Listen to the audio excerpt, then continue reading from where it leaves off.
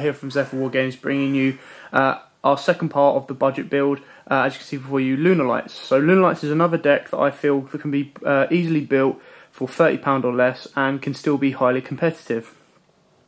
So without further ado, we'll crack straight into this. The £30 also includes the extra deck, so we'll go straight through these. 3 Lunalight Blue Cat. Now Lunalight Blue Cat, basically if this card is special summoned, you can target one Lunalight monster you control, except Blue Cat. Its attack becomes double its original attack until the end of this turn. You can only use the effect of Lunalight Blue Cat once per turn. If this card on the field is destroyed by battle or card effect, you can special summon one Lunalight monster from your deck.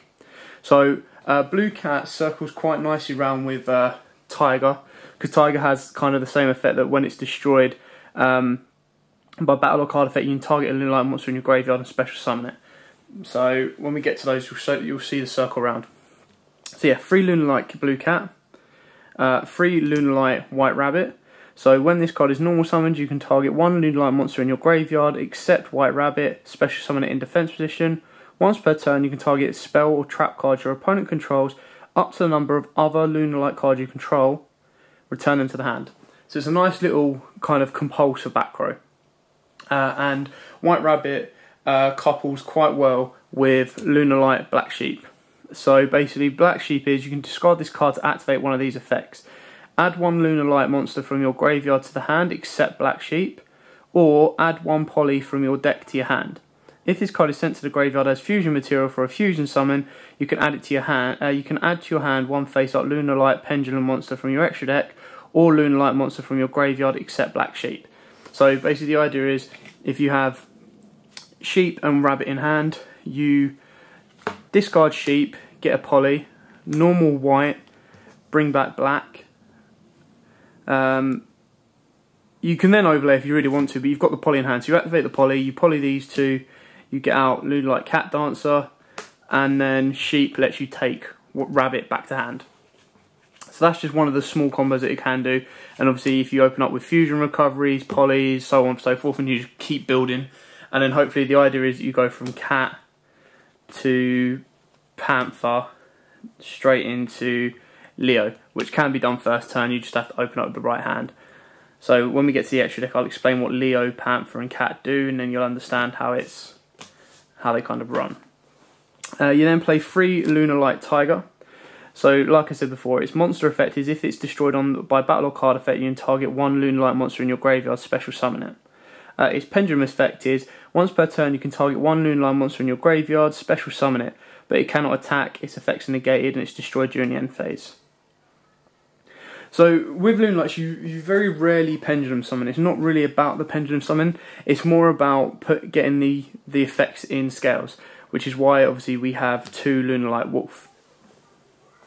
Now, Lunalight Wolf's on-field effect, if a Lunalight monster you control attacks a defense position monster, inflict piercing battle damage. Pretty straightforward standard. However, it's its pendulum effect that is the main thing with this deck. And I only run it at 2 because it can get quite cloggy at 3. But basically you get this one out, put it into your scale, and you cannot pendulum summon monsters except Lunalight monsters. This effect cannot be negated. Once per turn, you can fusion summon one Lunalight fusion monster from your extra deck by banishing fusion materials listed on it from the field or graveyard. So the idea is you Poly, let's say Sheep and Rabbit. Poly Sheep and Rabbit, you get straight into Cat Dancer. You can then use Wolf's effect to banish both Sheep and Rabbit and get a second Cat Dancer out. Or you banish Cat Dancer from the field and you banish one from the graveyard and you go straight into Panther. So Wolf is your third Poly, basically third style of Poly in the deck. You have Poly, you have Fusion Recovery, and then you have Lunalight Wolf, so you just keep circling your stuff around. And then I play 1 Lunalight Purple Butterfly. I did have it at 2. You could obviously swap it out for Wolf if you want to, but this is basically in there until Crimson Fox comes out, if it ever comes out, because it's a promo from the OCG. But yeah, so Lunalight Butterfly is basically you discard it. You send this card from your hand or field to the graveyard, then target one Lunalight monster you control. It gains 1000 attack until the end of the turn. You can banish this card from your graveyard, special summon one Lunalight monster from your hand. So it kind of couples well to get Wolf out. But like I said, you don't really want wolf out. You want it in your scale, and then you play it at 2 because if your opponent pops your wolf, you can then go into butterfly. You get butterfly, banish it, and special summon your wolf from hand if need be. So yeah, that's it for the monsters. Now onto the spells. Now the new addition to the deck is Lunalight Perfume. It's basically their personal monster reborn. Target one Lunalight monster in your graveyard, special summon it. You can banish this card from your graveyard, then discard one card, add a Lunalight monster from your deck to your hand. So it's a searcher and a monster reborn. I only play it at 2 because when you're playing the wolf one, you want to be banishing your stuff. And the monster reborn's kind of like if your Leo's in there or anything like that. I just felt 3 was a little bit cloggy. But I play 2 Call of the Haunteds and 2 Lunalight Perfumes. So I mean, by all means, you could drop a cooldown for another perfume. Obviously, talking about the budget word, all this stuff is commons from Shining Victories. So a £5 to get all of this at max. I wouldn't pay any more than that. Perfumes, because they just came out in Dark Illusions, they're about 50p each because they're supers. We play 3 polys. Again, polys are cheap and common. Everyone knows what polymerization does. You fusion summon 1 fusion monster from your extra deck using monsters from your hand or side of the field as fusion material. 2 fusion recovery is probably the relatively most expensive card in the deck. It's about 3 or so quid. But you target 1 poly in your graveyard and 1 fusion monster that was used for a fusion summon in your graveyard and add that to your hand. So you just recycle your poly. So the combo is you open up with poly and fusion recovery, activate poly, get whatever monster out you it, bring fusion recovery back, activate your poly, and you just circle through your stuff. And then if you have wolf, you're then straight into a Leo. So there's that.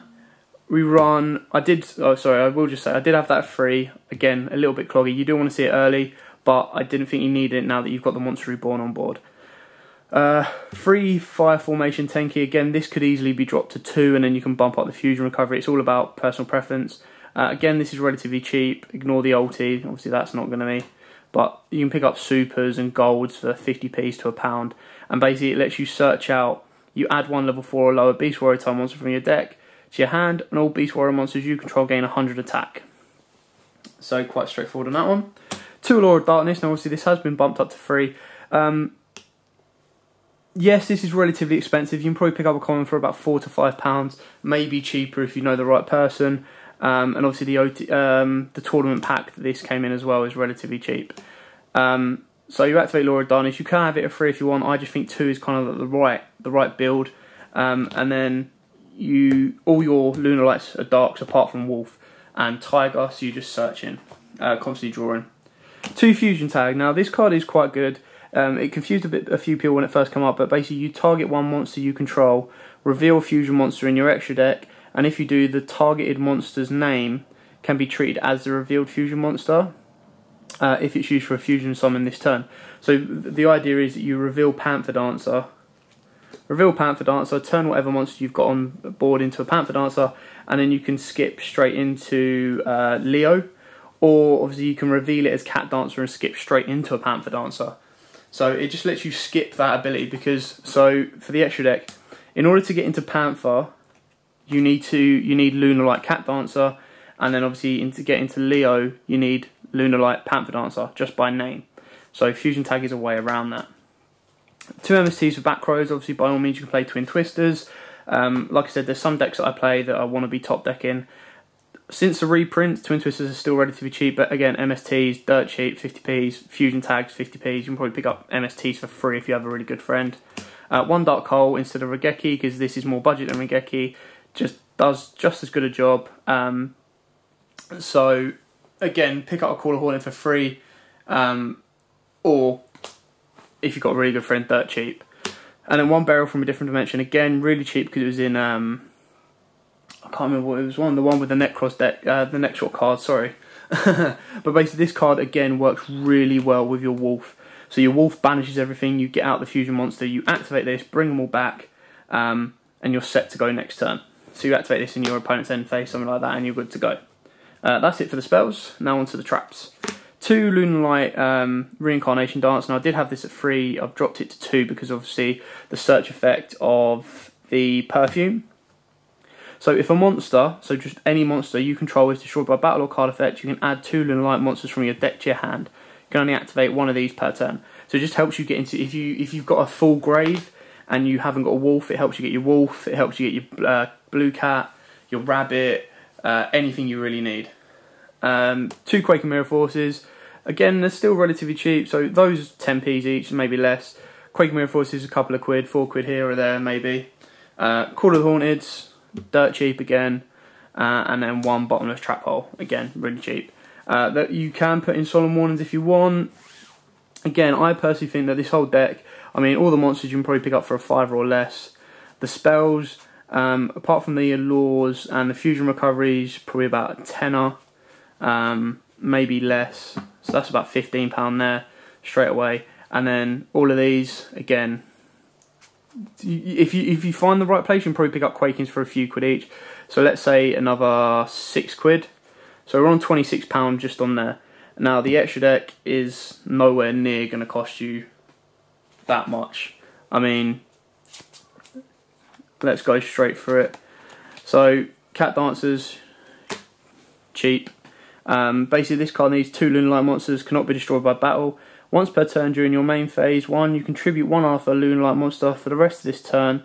The first time each monster you or opponent controls would be destroyed by battle, it is not destroyed. Also, this card can attack all monsters your opponent controls twice each this turn. If this card declares an attack, inflict 100 damage to your opponent. So the idea is, Cat Dancer attacks, burns them for 100, then does damage, then gets to attack them again, so you're doubling up your damage every single turn. 3 Panther Dancer, now these are a few quid each, but again you can probably get the playset for 4 quid, so that's kind of your budget there. And like I said, we rounded up on the deck. I still think you can buy the whole core easily with an extra deck for less than £30.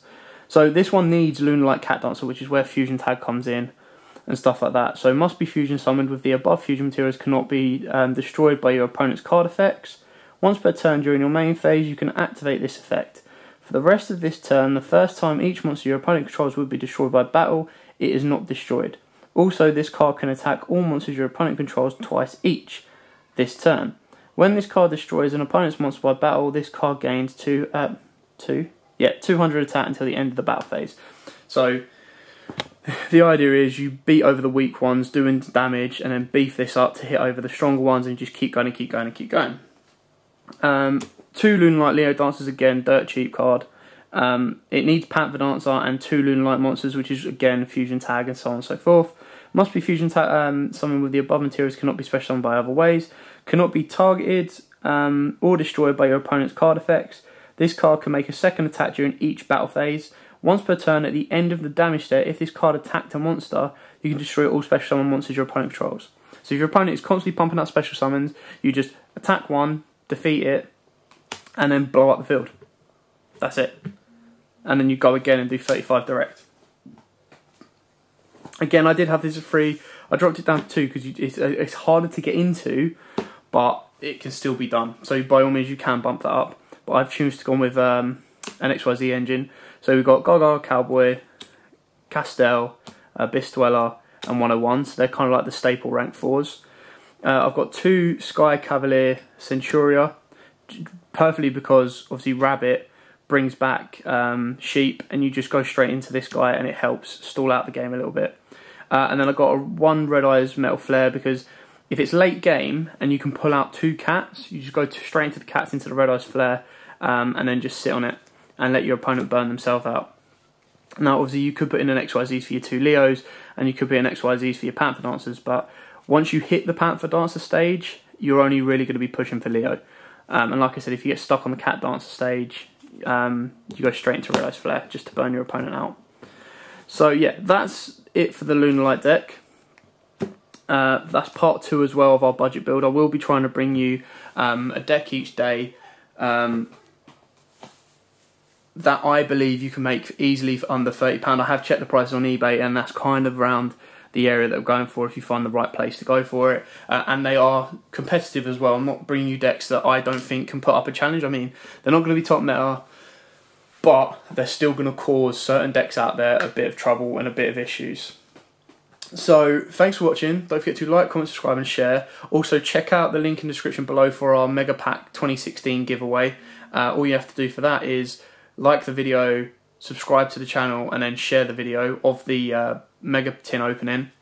And it's as simple as that, and then you can win one of 6 mega packs and 2 promos from the tins as well. So thanks for watching. Don't forget to like, comment, subscribe, share, and as always, happy dueling.